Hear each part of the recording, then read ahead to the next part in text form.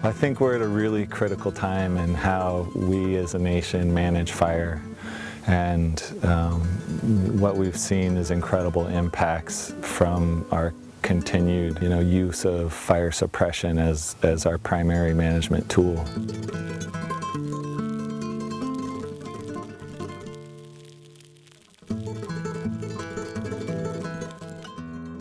Well, the ceremonial burning practices at the landscape scale stopped in about 1911 after the Weeks Act, and some of the historic documentation says that they weren't really effective at stopping a lot of those burns until about 1932.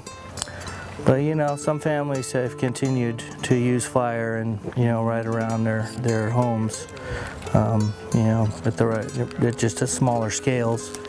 And so a lot of vital information about the why and the where and how have been passed on. It's just time to bring it back into practice at a landscape scale.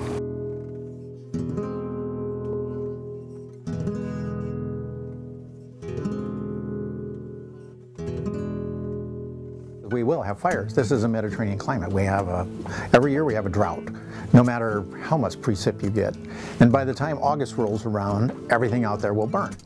And so you just got to figure that's going to happen sometime, sooner or later. Like this year, Santa Rosa, and I mean the various places, it happens. And you just never know when it's going to happen right where you are.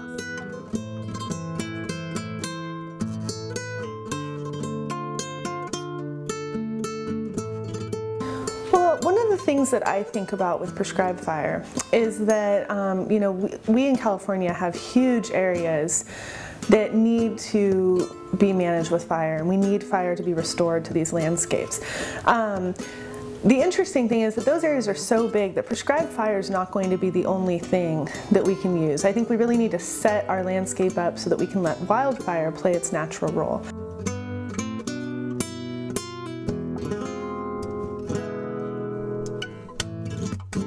It's exciting to see that, through the cohesive strategy and through local efforts across the country, that people are experimenting with new models.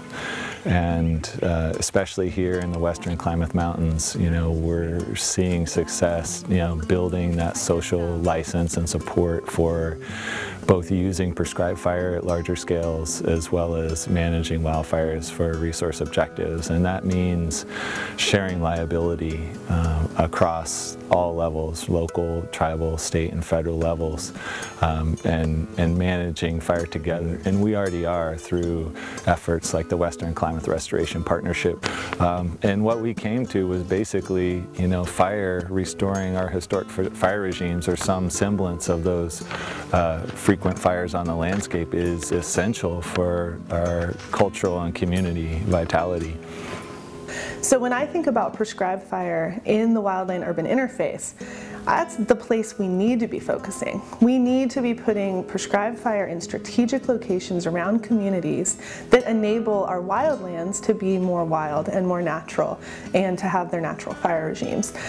Prescribed fire is a great tool. We can dictate the conditions, we can do it when the weather's right, we can do it when it's really safe, and we can bring fire back into that ecosystem and really get rid of the fuels that are posing the biggest problem for communities and homes. So I think as a homeowner in the WUI, prescribed fire is our biggest friend and a big tool that we can use and make us more comfortable with fire and set us up for success. In culture, no one owns the land.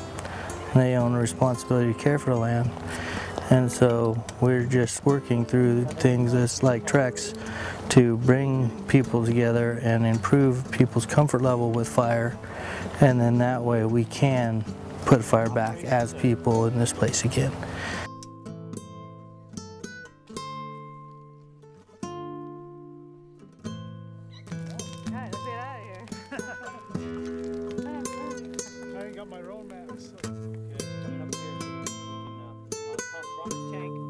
The engine constantly feeling it and running shoveling water like that.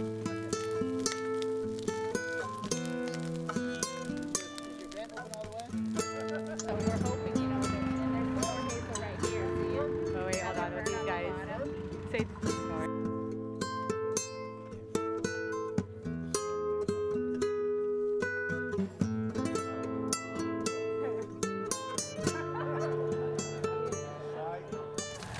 Over here, this flat's where we perform our world renewal ceremonies, and historically fire was used as part of those ceremonies. And up here on Black Mountain, that fire was lit on the full moon in August, and so an in-season burn was common, and people that lived down here in the valley were safe because we had burned most of the area around the villages where people live now, around where a lot of these private inholdings are now, were burned at least every 3 years. And so the annual fire behind that on the landscape would burn into that area where people kept burned off, and it wouldn't burn down into the homes where people lived.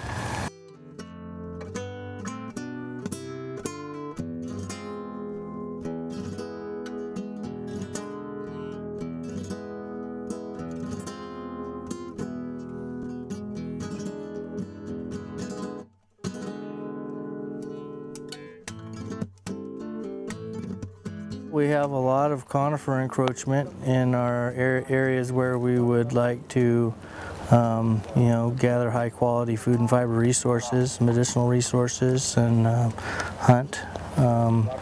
And so, and we're getting to the point now to where you've got a lot of that encroachment has built up a lot of fuel that would have burnt regular. It would have burned off every, 5 to 7 or, 9 to 15 years, and depending on what type of area it's in.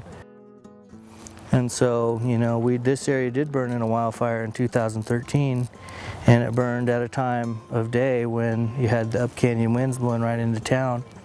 And we had identified that a fire start down here as the #1 risk to, the main town where people live in Orleans, and sure enough, that event and the fire ignition aligned, and it did blow right into town. We only lost 1 home, and we did end up catching a fire up behind town there. But it burned at high severity all the way along that hill slope and all the way along the ridge system going up out of Orleans. And so we're starting to build frequent fire back in, so within the next decade or so we can have this whole side of Orleans kind of on a 3-year rotation with maybe some larger landscape on this other side of the river as well.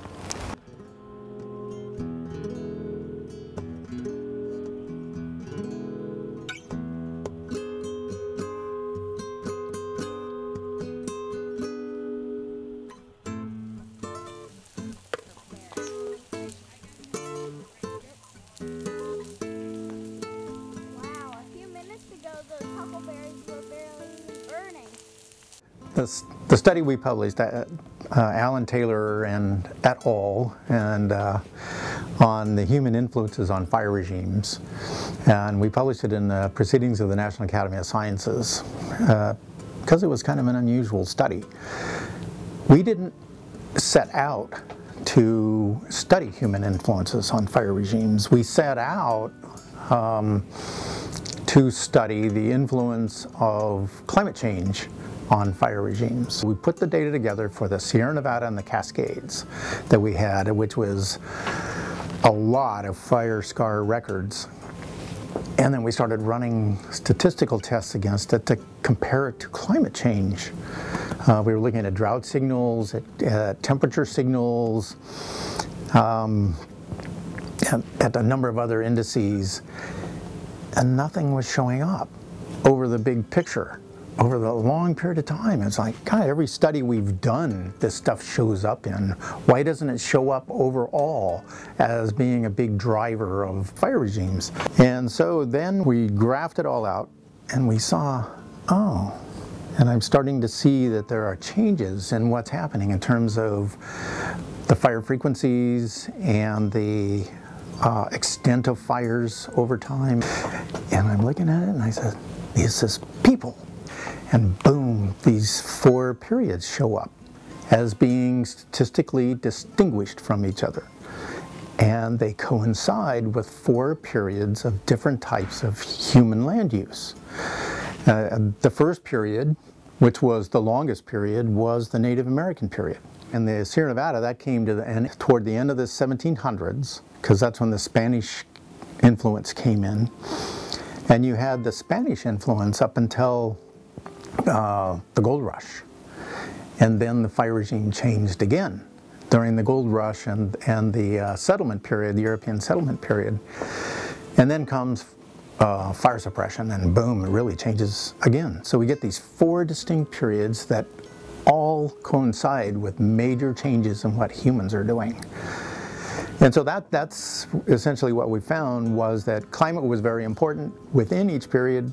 It's just that during the Native American period, there was so much fire going on that you rarely had these very extensive fires over large parts of the landscape. They still kind of fell within reasonable topographic breaks and that kind of thing. And any particular year didn't seem to be as extensive as it was in after you get the European influence coming in, after the Spanish and then the gold rush and so forth during those periods. And so I think it teaches us that working with fire can move you along very positively to dealing with a lot of the problems that we have right now. Both, to me, prescribed fire as well as managed wildfire.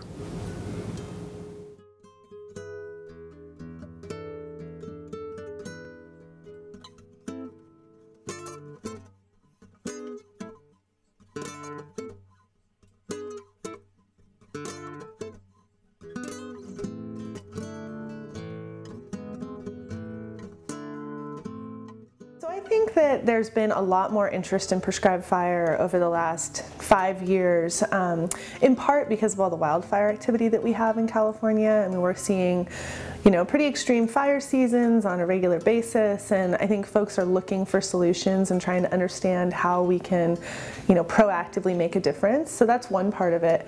I also think a big part of it has been the work of the Northern California Prescribed Fire Council. That group we formed it back in 2009, and so we've been working really to elevate these issues and give more kind of public acceptance to prescribed fire and understanding of what a great tool it is.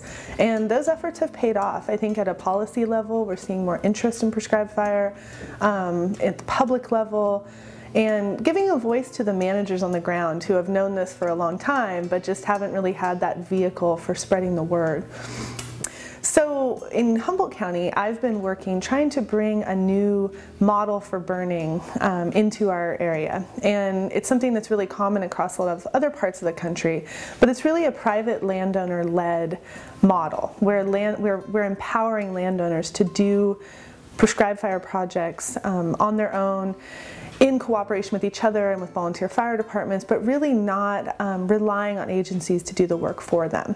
So this model is called the Prescribed Burn Association model. And here in Humboldt County, we're working on forming California's first Prescribed Burn Association, which will really be a collaborative group of landowners and volunteer fire departments and other partners who work together to get prescribed fire projects accomplished. The Klamath River Prescribed Fire Training Exchange is unique in that it combines elements of the Prescribed Burn Association model, which was pioneered in the Midwest, ranchers getting together to help each other burn, with the TREX model, which was created by the U.S. Fire Learning Network, which brings in all of these professional resources from around the nation and even internationally to help people get more good fire on the ground and burn more complex landscapes. So at the same time that we're building our local capacity with our local volunteer fire departments and through the tribe and other NGOs like MCWIC, we're also providing very high quality training opportunities for people across the country. So overall building our capacity to get more good fire on the ground more quickly. The Klamath TREX is building the capacity both in terms of relationships with our local, tribal, state, and federal partners, but also in building a skilled workforce to actually implement these burns. The structure that we're building of this local incident management team can be used as a resource to manage both prescribed fire and wildfire on this landscape. So the Fire Learning Network is a collaboration between the USDA Forest Service, the Department of Interior, and the Nature Conservancy. And it has played a huge role in advancing prescribed fire and really getting more fire on the ground in California and throughout the country. So for instance, the TREX model here in Northern California, that's an FLN-sponsored event. And one of the really neat things about the Fire Learning Network is their ability to see strategic opportunities and to make small investments that really change the game. Before we can start managing wildfires in the backcountry for resource objectives, we need to build a social license to do that, and that means creating fuel breaks around our communities that gives us that social license.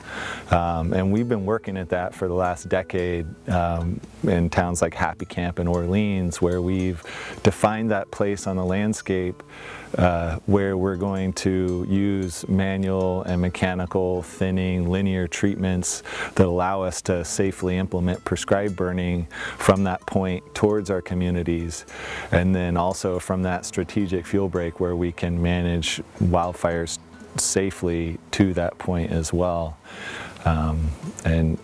Ultimately, when wildfires come and bump up against those prescribed burns, the community sees that and they really recognize that having that good black on the ground is essential for protecting communities from wildfire.